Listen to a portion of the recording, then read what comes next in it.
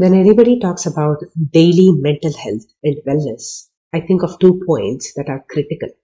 The first thing is our recovery mindset. How quickly are we coming back? Are we bouncing back from an obstacle or a negative interaction for our path forward? How quickly are we recovering? The second thing is, are we leaving enough space for transition? Literally, in practice, this is how it looks like. Are you leaving space to take a deep breath and tell yourself, yes, you can do it, before setting your mind to it? So the first thing is a recovery mindset. And the second thing is space for transition. Because let's face it, in our distraction addiction world, we are consuming more than we are creating.